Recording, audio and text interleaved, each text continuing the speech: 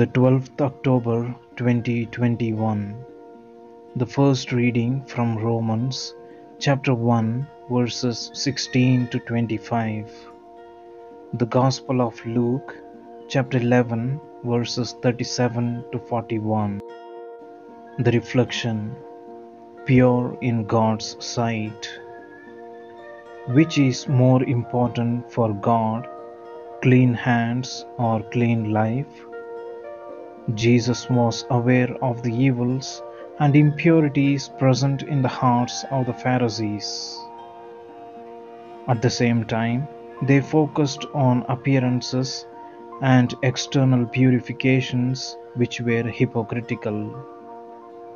Their attitude towards God and to others showed that they were not as pure as they appeared to be.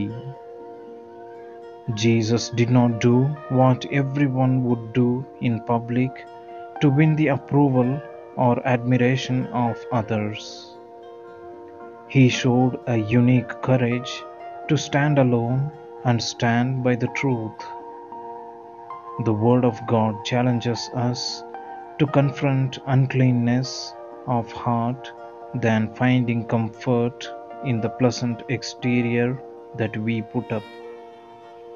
True holiness is manifested in the actions of love and compassion which God alone can measure.